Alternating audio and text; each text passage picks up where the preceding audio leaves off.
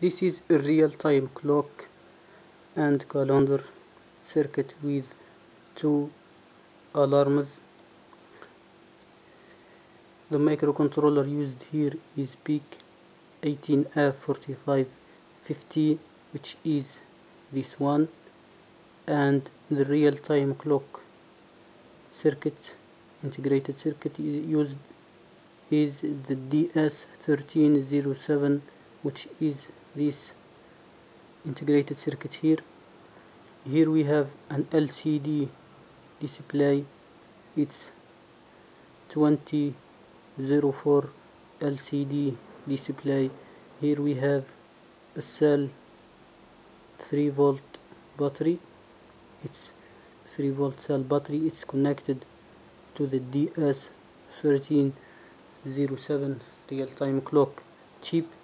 Here we have 3 push buttons. This push button sets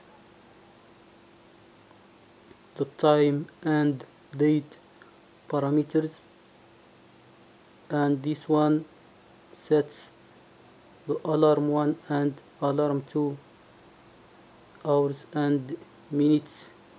This button here increments the selected parameter for both the time and the alarm, which is selected by these two buttons.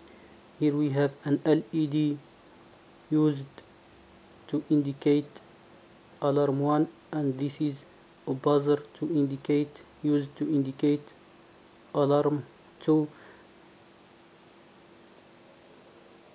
Now let's start testing and adjusting the time and date and also the alarms. Here we have we are at the initial state. The clock is it's not running, as we can see. Let's now start adjusting the time and the date using this push button here. As we can see, the number here 00 starts blinking. It's for the hours. Now by pressing this one, we can increment the number.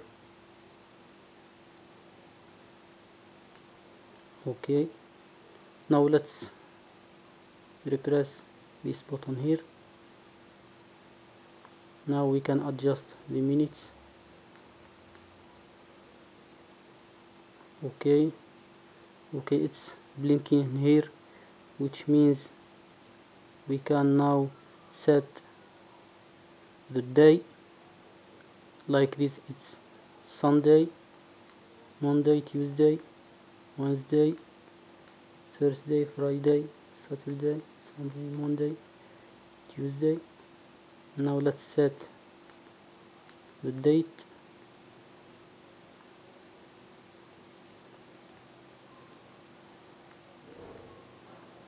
The month, and this is the last one is the year. Okay, we have finished adjusting or setting the time and date, and the clock starts running, as we can see. Now let's set the alarms. The alarms for alarm 1 and alarm 2 are set using this button here.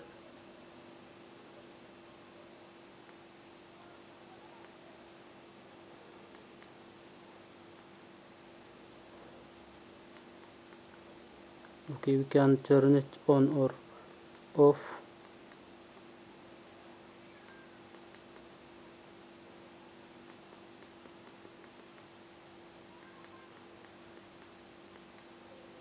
Okay, let's wait until we reach the time for the alarm 1 and alarm 2 as known.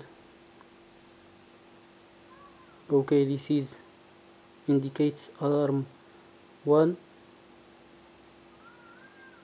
As known, the DS1307 uses I2C protocol to communicate with the microcontroller. Here the microcontroller in this circuit uses its I2C module to interface with the DS1307.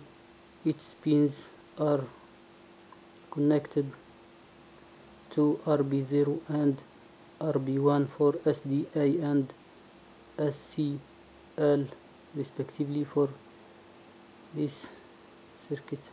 Here the buzzer is connected to RC2 pin, which is PWM1 output. Okay, as we can hear, the buzzer starts output sound, as we can hear now. This is our alarms. We can turn the alarms off using this button here. Okay, both alarms are off.